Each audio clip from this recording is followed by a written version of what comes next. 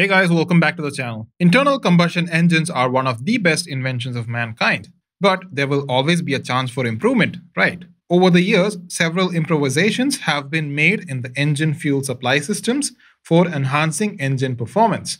We all know that the internal combustion engine requires exactly the correct amount of air-fuel mixture for proper functioning. This was ensured by carburetors in older gasoline engines. But today, those carburetors are replaced by the more efficient and effective fuel injection system. This video is about the electronically controlled fuel injection system in SI engines. Fuel injection system injects fuel at higher pressure using an electronic fuel pump, whereas the carburetor depends on the vacuum created in the engine during suction stroke. High pressure injection results in better atomization of the fuel, lower emissions, and increased power.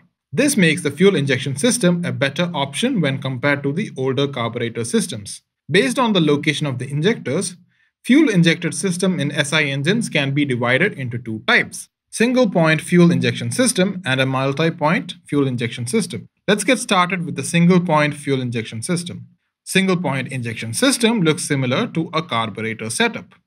It has one or two injectors placed in the throttle body, that is, the passage through which the air intake to the engine is controlled. Hence, this is also known as throttle body injection. The injector is controlled by the ECU and it is placed over the throttle valve, which controls the airflow. The fuel from the fuel tank is pressurized by means of an electronic fuel pump and it is sent to the injector.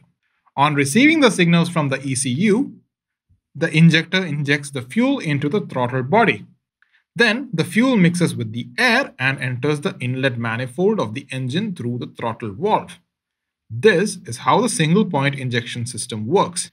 But this system has its own disadvantage. Because of the centralized location of the injector, it failed to supply an even amount of fuel to each cylinder in multi-cylinder engines. This problem gave rise to the development of the multi-point injection system. The construction and working of the multi-point fuel injection system are almost similar to that of CRDI. In a multi-point injection system, each cylinder is provided with individual injectors and they are connected via a common rail.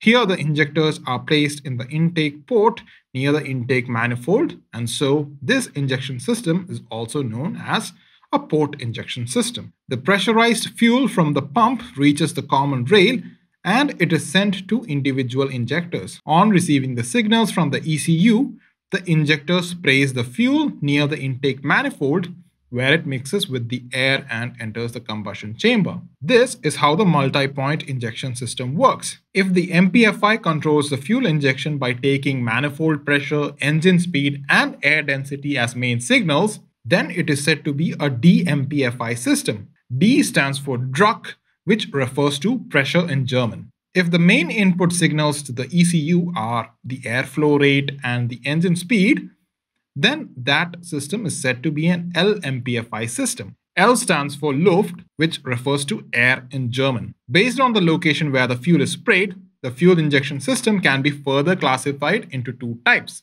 indirect injection system and a direct injection system. If the fuel is sprayed near the inlet port or near the inlet manifold, then it is called indirect fuel injection. If the fuel is sprayed directly into the engine cylinder, as in the diesel injection system, it is called direct fuel injection. Using gasoline direct injection system increases the efficiency of the engine and reduces emission. As the fuel gets sprayed directly into the cylinder, this system sprays fuel at a high pressure of 2900 psi for the atomization of the fuel. Here, the air and gasoline are mixed inside the cylinder, and so the crown of the piston is designed in such a way to facilitate mixing. With this, we have seen different types of fuel injection systems in SI engines. We'll meet up again in the next one. Until then, bye.